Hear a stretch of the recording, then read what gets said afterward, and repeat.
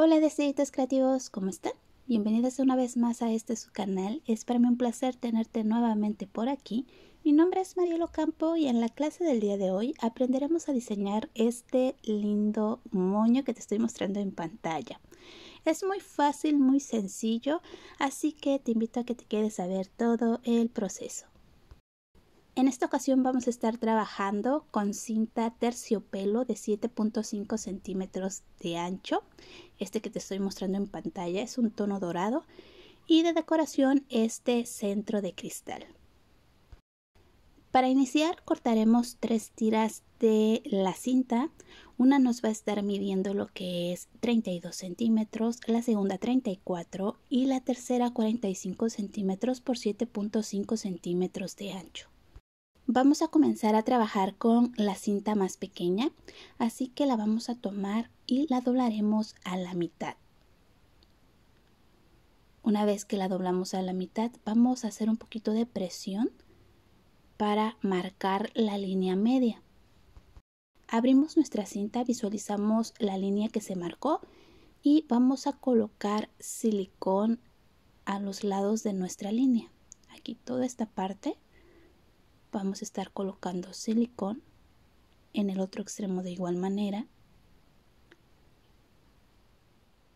Suficiente silicón vamos a ir colocando y una vez que ya tengamos ahí el silicón, vamos a llevar los extremos hacia la parte de en medio, pegándolos aquí justo en medio. Presionamos que queden bien pegaditos. Y una vez que esté pegada nuestra tira, lo que vamos a hacer es tomar nuestra aguja e hilo. Vamos a costurar aquí en la parte de en medio. Vamos a hacer lo que son 6 puntadas para que al momento de que tú jales tu hilo se te formen tus 3 pliegues. O bien podemos hacer los pliegues como te lo voy a mostrar en pantalla. Aquí ya terminé y voy a empezar a plisar. Vamos a hacer nuestros pliegues, primer pliegue, segundo y tercero. Sujetamos muy bien el centro, le damos vueltecitas con nuestro hilo y vamos a terminar aquí en la parte de atrás con unas puntaditas. Esta sería nuestra pieza que va a conformar todo nuestro moño. Aquí ya estamos terminando con una última puntada. Cortamos y estaría listo.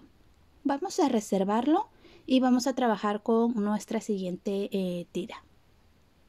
Vamos a tomar nuestra siguiente medida que sigue y vamos a hacer lo mismo. Vamos a doblarla a la mitad, que quede parejita, y una vez que está doblada vamos a ejercer presión en esta parte para que se marque nuestra línea media. En esta ocasión no le paso lo que es el encendedor, ya que es un material muy delicado y si se lo paso pues vamos a quemarlo. Una vez que lo doblamos y marcamos, abrimos la tira, visualizamos la parte media y ahorita le estamos colocando lo que es nuestro silicón para posteriormente llevar los extremos hacia la parte de en medio y pegar nuestra cinta.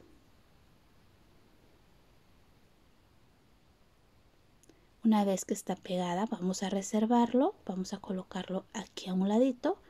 Tomamos nuestra cinta más larga y nuevamente doblamos a la mitad. Una vez que queda parejito, aquí hacemos presión en esta parte para que se marque nuestra línea media. Puedes visualizar, ahí se marcó, o puedes colocarle igual un alfiler para que no te pierdas. Ahí está. Ahora vamos a tomar los extremos, los vamos a juntar y vamos a doblar a la mitad de esta manera. Vamos a hacer un corte en forma diagonal de abajo hacia arriba. Esto para hacerle la terminación a las colitas de nuestro moño. Una vez que hiciste el corte, le pasas aquí el encendedor para sellar. y así estarían listas las terminaciones. Nuevamente abrimos nuestra tira, la colocamos sobre nuestra mesa y aquí en medio vamos a colocar nuestra tira que previamente pegamos. Vamos a tratar de centrarla, que quede ahí justo a la mitad. Nos ayudamos de unas pincitas para que no se nos mueva. Se las vamos a colocar aquí en los extremos. Una de este lado derecho y colocamos una del lado izquierdo. Estas nos van a ayudar a que no se nos mueva el listón cuando pasemos la costura. Tomamos nuestra aguja de hilo y costuramos aquí en la parte de en medio. De igual manera vamos a estarle dando lo que son 6 puntadas, o bien podemos hacer los pliegues como los hemos venido haciendo. Aquí ya terminamos. Retiramos pincitas y comenzamos a alisar. Aquí vamos a hacer nuestro primer pliegue, segundo y tercero. Sujetamos muy bien el centro, le damos vueltecitas con nuestro hilo y terminamos aquí en la parte de atrás. Le daremos unas cuantas puntaditas y estará lista nuestra segunda parte que va a conformar todo nuestro moño. Ya tenemos listas ambas partes. Ahora lo que vamos a hacer es ensamblar nuestro moño. Tomaremos el primer moñito que hicimos al inicio y vamos a colocarlo sobre nuestro segundo moño. Aquí vamos a tratar de centrarlo. Ahí visualizas que quede bien centradito. Y una vez que viste que sí, le vas a colocar silicón caliente en esta área y pegaremos nuestro moñito de esta forma. Aquí vamos a cuidar que se adapte bien, que tome buena forma. Y ahora sí, vamos a pegarla. Vamos a sujetarla ahí durante unos segundos hasta que quede completamente adheridas ambas piezas. Ahí ya quedó listo. Y una vez que están adheridas, vamos a utilizar lo que es cinta bies, esta cinta que es elástica en tono dorado, y vamos a darle unas vueltecitas aquí en medio de nuestro moñito. Pegamos y damos vueltecita. Aquí le vamos a colocar un poquito más de silicón en la parte de atrás e iremos pegando poco a poco nuestra cinta. Un poquito más de silicón aquí en la parte de adelante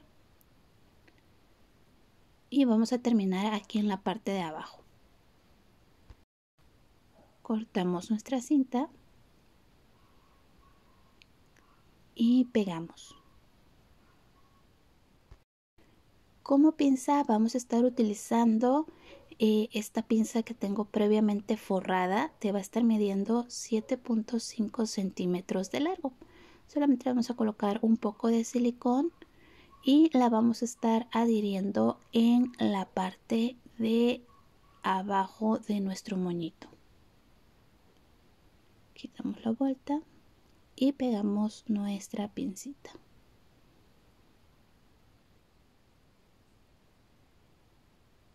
Hacemos presión hasta que quede completamente adherida. Ahora nuevamente vamos a tomar nuestro bies, abrimos nuestra pinza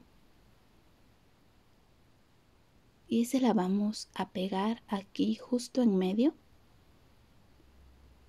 Y daremos nuevamente unas vueltecitas para dejar fija nuestra pinza a nuestro moño. Colocamos aquí un poquito de silicón, abrimos pincita Pasamos nuestro bies, damos una segunda vuelta y terminamos en la parte de aquí abajo, cortando y pegándolo justo en medio de nuestra pinza.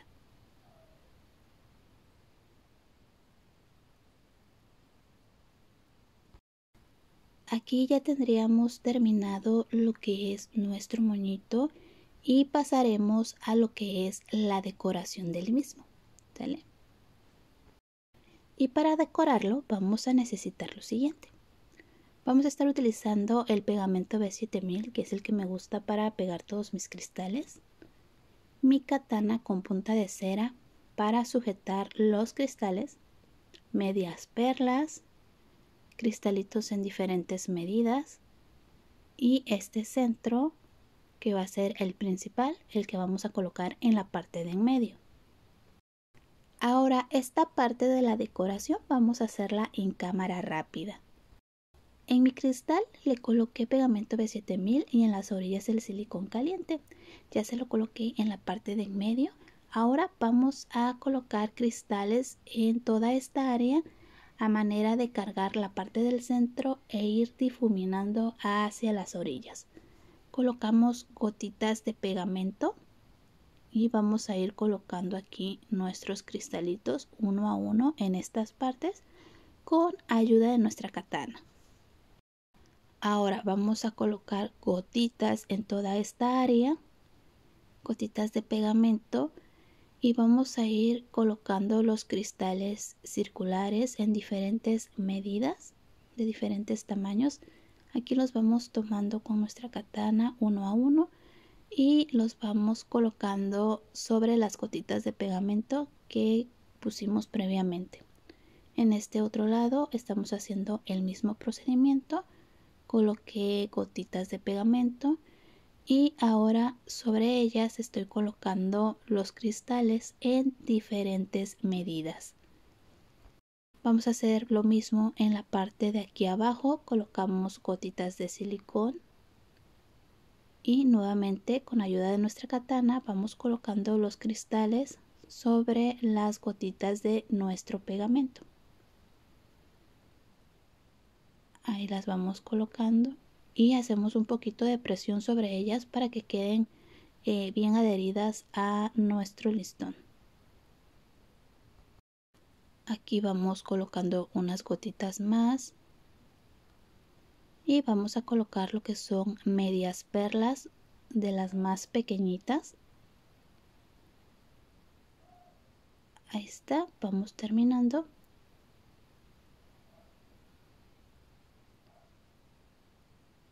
Y vamos a hacer lo mismo del otro lado. Vamos a colocar medias perlas sobre las gotitas de pegamento que colocamos previamente. Ahora vamos a decorar lo que son las colitas de nuestro moñito. Vamos a colocar gotitas de pegamento en esta área y sobre ellas vamos a ir colocando lo que son nuestros cristales. Más gotitas de pegamento. Colocamos medias perlas y cristalitos.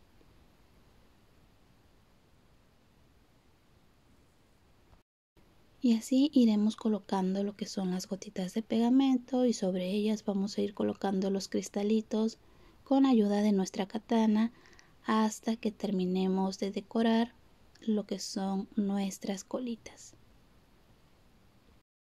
Esto sería totalmente a tu gusto, podrás decorarlo con lo que tú tengas a la mano. Esto simplemente es una propuesta. Y pues bueno, aquí ya estamos terminando de decorar nuestra colita.